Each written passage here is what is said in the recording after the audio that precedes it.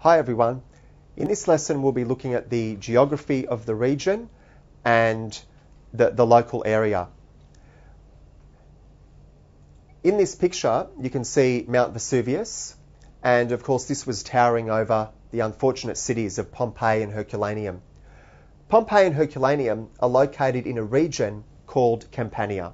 That's the region that all these things happened in. And this is about 200 kilometres south of Rome. The area was known in ancient times, as well as today, for its temperate climate and beautiful landscapes.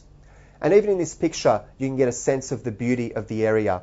You can see the sea in the bottom and the volcano towering in the background. It's quite a beautiful sight. Campania is also framed by mountains.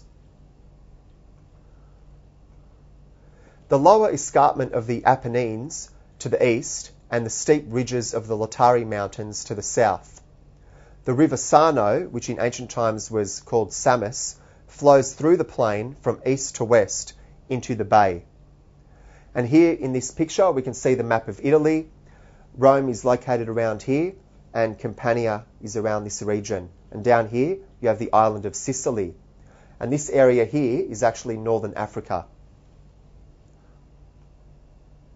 Mount Vesuvius has changed size and shape in a series of eruptions over thousands of years. Obviously the last great eruption was 2,000 years ago. That was the catastrophic eruption that destroyed Pompeii and Herculaneum. But even before then it had erupted other times. It originally emerged inside another ancient volcano, Mount Somma. The two have gradually merged into each other, but they would have appeared more separate and distinct than what they do today. Vesuvius is part of a chain of volcanoes which stretches from southern Tuscany to the Lipari Islands and Sicily in the Tyrrhenian Sea. Some of the volcanoes have been dormant for centuries. That means they don't erupt anymore. Others, like Vesuvius, Etna and Stromboli, are still active. So it's around this region you have a chain of volcanoes, including on the island of Sicily. Mount Etna is still active, and even Vesuvius today is still an active volcano. And people say that it's about once every 2,000 years that you have a really catastrophic eruption like they did, which destroyed Pompeii.